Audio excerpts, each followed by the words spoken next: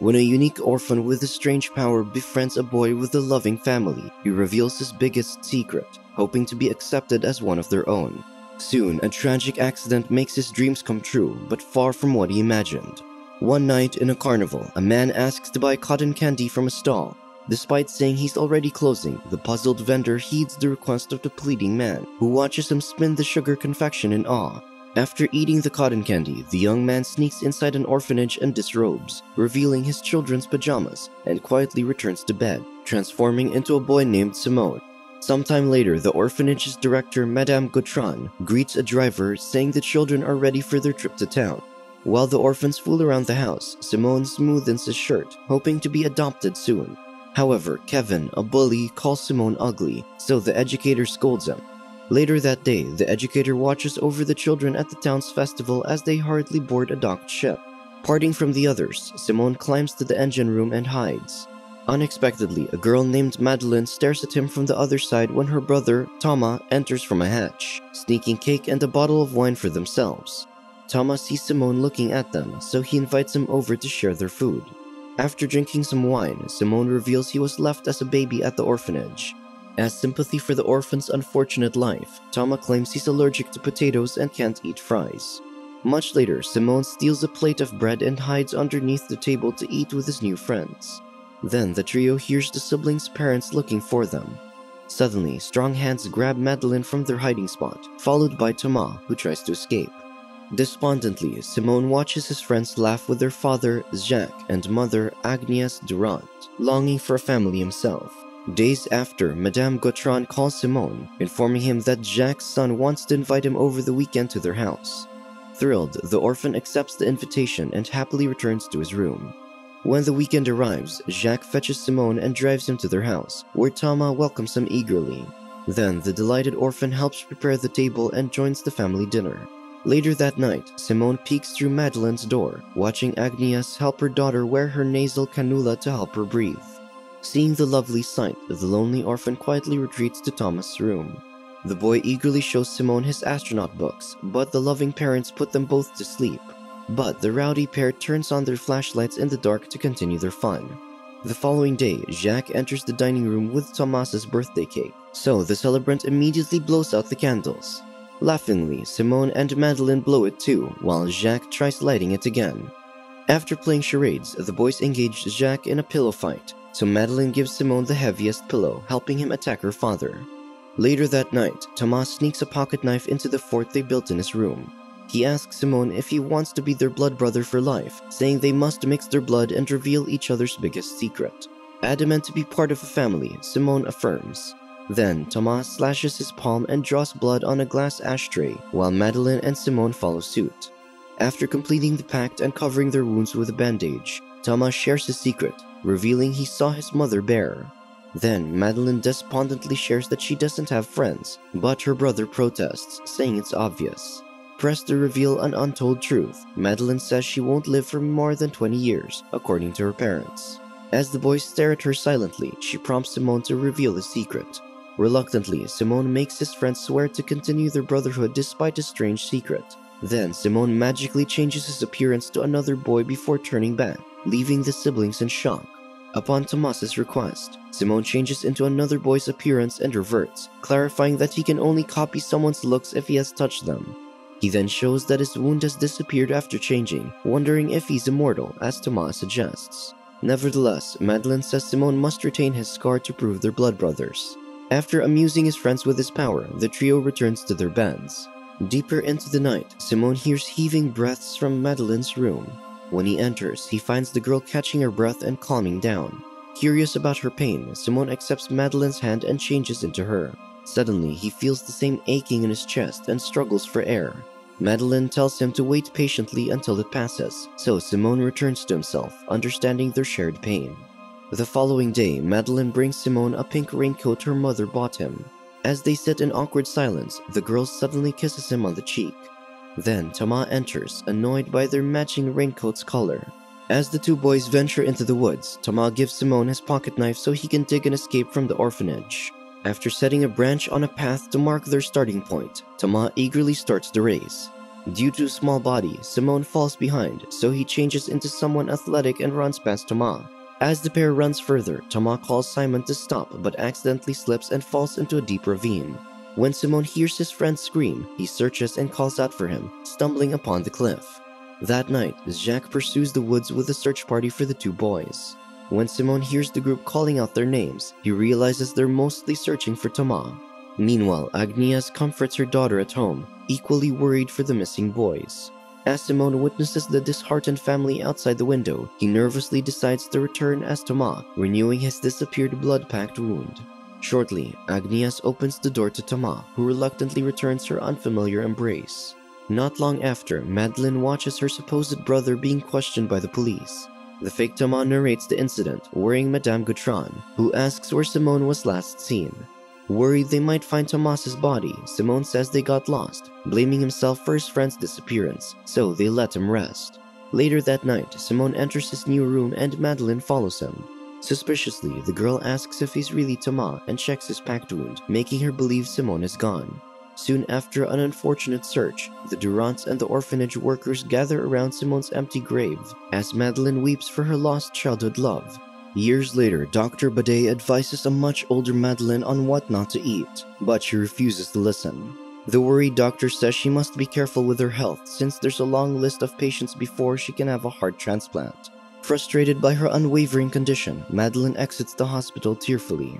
While Jacques cleans his vehicle outside his mirror shop, a young woman enters to claim her order, asking for Thomas specifically. When a much older Thomas hands the customer her package, she then asks about his plans on vacation, but the timid young man insists he'll remain working. On Thomas's birthday, the Durant family and friends gather as the celebrant unwraps his gifts. Then, Jacques hands his son his gift, containing a mirror plaque for the shop with both of their names, revealing he's handing over the shop to him. Outside, Thomas looks at the scar on his palm, despondently pondering the shop left for the real Thomas. Suddenly, Madeleine arrives with her boyfriend, who drives her on his motorbike. Seeing her lonely brother, Madeleine approaches him, learning their father has already revealed his plan. When the young man claims he doesn't know what he wants, Madeleine hugs him in sympathy. That evening, Jacques calls their guests to make fun of the celebrants' pictures as a family tradition. As the proud parents tell stories behind the scanned photographs on a slideshow, the young Simone's picture flashes on the screen, catching them all off guard. Later that night, Thomas stares at his reflection in his room and changes into his original face as a grown-up Simone for the first time. While walking in town, Thomas sees a telescope displayed in a store, so he eagerly enters the shop to check it out. However, he stops short when he finds the blonde woman inside. Hesitant to talk to her, Simone shifts into his own skin and purchases the telescope without the woman's attention. Afterwards, Simone eagerly buys a plate of fries, missing the dish's taste since he has been impersonating a man allergic to potatoes. Unexpectedly, the young man sees Madeleine staring at him through the window, recognizing his face. So, Simone nervously looks away, hoping she doesn't realize who he is. As Simone returns home as Thomas, he hurriedly changes his shirt just as Madeleine knocks on his room. The young woman relentlessly insists that her childhood friend is still alive and shows Thomas a stolen picture of Simone at the cafe on her phone. Unable to look at his photo, the fake Thomas refutes Madeleine's claims, saying Simone is dead. Unaware that she's talking to the real Simone, Madeleine walks out in frustration. The following day, Simone sees a missing people's poster with his picture from Madeleine, who hands passersby similar flyers. Thinking of a way to stop Madeleine, Simone purchases new clothes as he reverts to his original form. Deliberately, Simone enters the cafe where he was seen, finding Madeleine inside, secretly waiting for him. After gaining the woman's attention, Simone takes a seat. As expected, Madeleine approaches and asks if he's Simone. However, Simone calmly denies it, but the young woman disbelieves him, so he claims her wariness saddens him. Taken aback, Madeleine apologizes and turns away. Suddenly, she has trouble breathing, so Simone worriedly leads her outside for air. As Madeleine calms down, she asks for the young man's name, so Simone claims he's called Michel. Then, the waitress hands Michel's fries and offers Madeleine some help, which she refuses. Michel's indifference to Madeleine's problem irks her, so he claims he's merely disinterested as he eats his fries. While staring at Madeleine's face, Michel calls her beautiful. Amidst the awkward silence, Madeleine receives a text from her parents. Simultaneously, Michel gets one too and texts a quick reply. Before the woman leaves, she writes her number on the paper plate, implying she's interested as well. At dinner, Thomas watches Madeleine expecting a text from Michel, unaware she's in the same room as him. To hide his identity, Thomas buys another phone for Michelle's use. Soon, the two meet for a date by the beach, where Madeleine shows him her secret hideout in a nearby cavern. Enamored by the beautiful woman, Michelle kisses her, which Madeleine passionately reciprocates. On their second date, Madeleine leads Michelle to their house through the woods and into her room. Noticing her lover is unusually silent because of her intentions, Madeleine reveals her days are numbered and kisses him, prompting an intimate afternoon. Afterward, Michelle hears the Durants arrive, so he hurriedly dresses up to leave, but Madeleine insists on introducing him. Downstairs, Jacques and Agnes greets Michelle, unaware he's the same person they have lived with for the past years. However, the young man locks eyes with Jacques, who seems to recognize his face.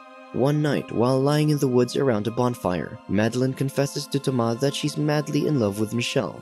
Emotionally, she admits to wanting a long life beyond her illness, while Thomas stares at her emotionally. Then, Madeleine realizes Thomas is looking at her the same way Michelle does, making her get up and return to bed. The following day, Madeleine rummages through her brother's stuff, looking for the same shirt Michelle is wearing on the missing poster. At the cafe, Michelle calls and waits for Madeleine, who suspiciously watches him from afar.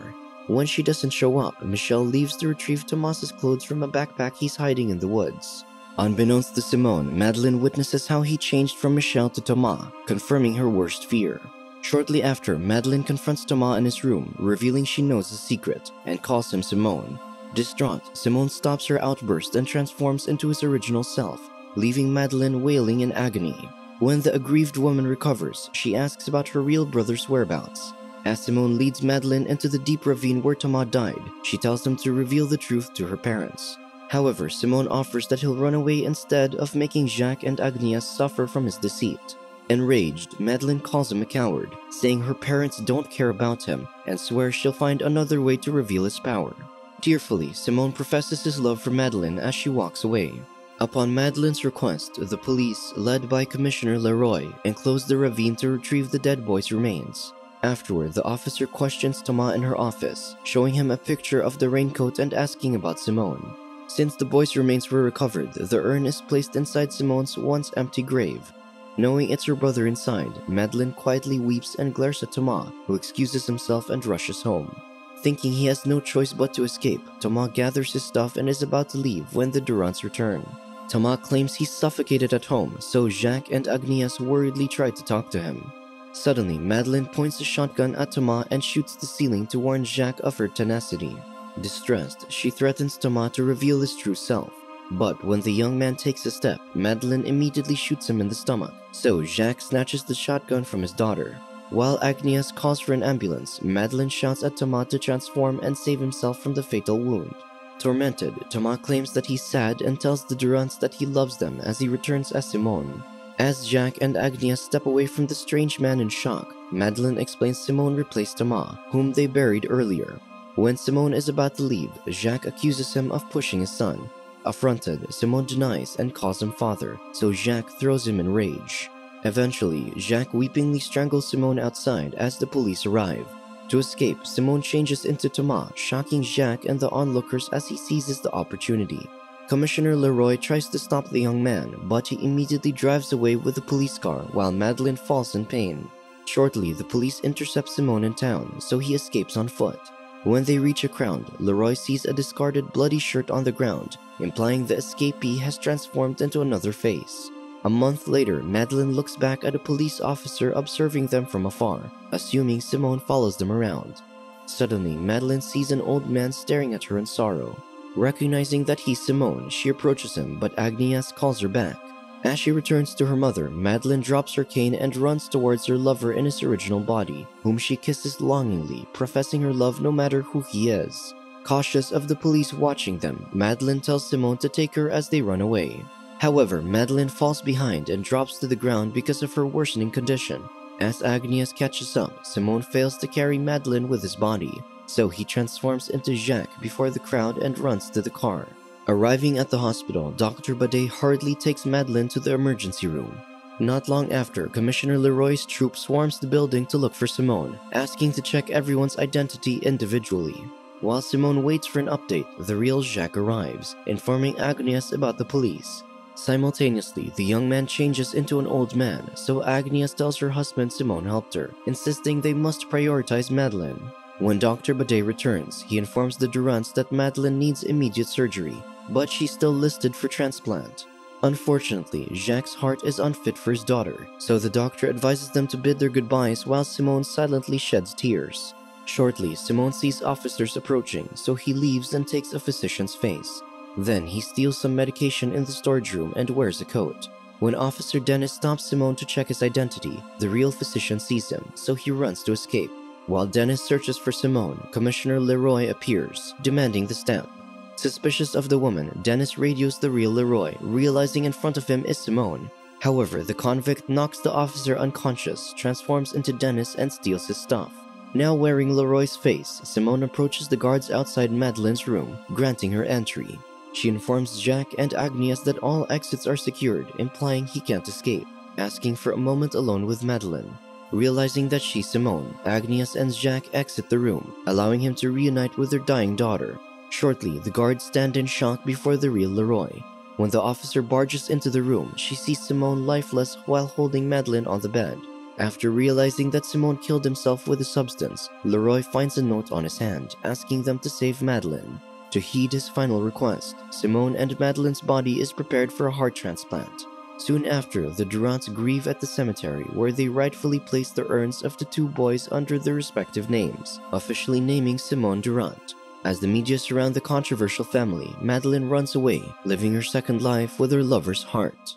Subscribe to watch more videos like this, turn on notifications and leave a like to help the channel out. Thank you for watching.